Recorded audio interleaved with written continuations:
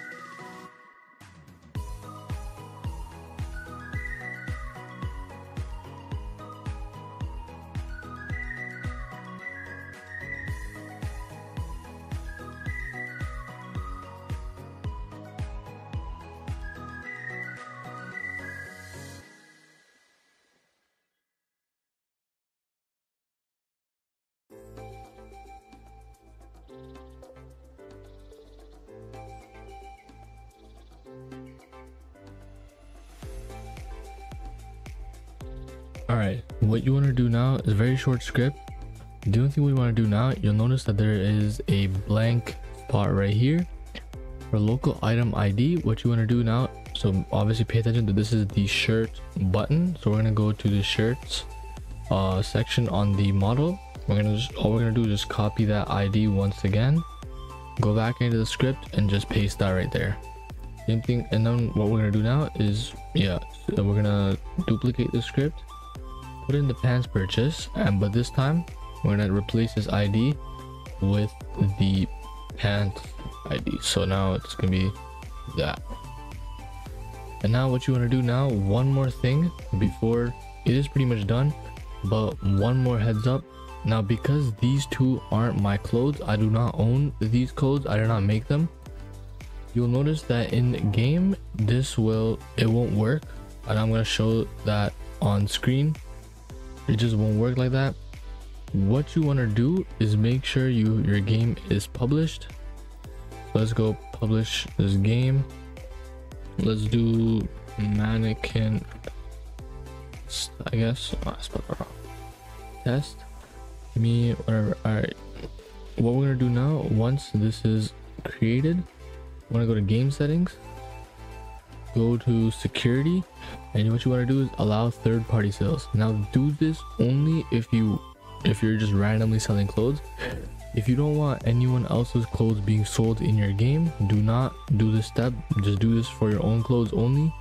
But I'm just saying, just in general, if anyone wants to sell anyone else's clothing other than their own, then you would have to go to security, allow third-party sales, click save, and then boom, it will work like that. Now, because I do not own any of these, I'm gonna go test this out, but this time with my own clothes. Therefore, I don't have to, or actually, you know, we could just, I'll do that, and then we'll just go hop on in game. All right, so here is the mannequin test game. I just published it, updated it. So now let's go check this out and see how the mannequin clothing thing will work. As you can see, you just avatar this, won't do anything, but as soon as I click on this button for shirts, you'll see this item's not for sale. Obviously your account's not been charged, but it does work. Same thing with the pants. I'll probably own these ones because I do have a few pairs, but anyways, it does work. You can see that. And that's it basically for this video. I know I haven't uploaded for a while, obviously, because the school year is coming to an end, and especially for high school students like me, you have exams, so I do have to prepare here and there.